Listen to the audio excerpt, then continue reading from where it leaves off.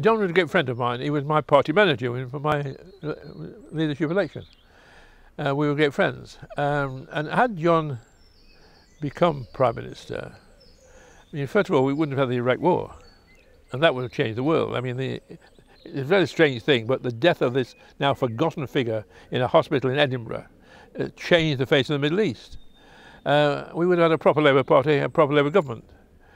And Tony Blair, for all his abilities, and I think that Tony's achievements have now been overlooked by Iraq and by his personal enthusiasm for earning large sums of money, he achieved a lot.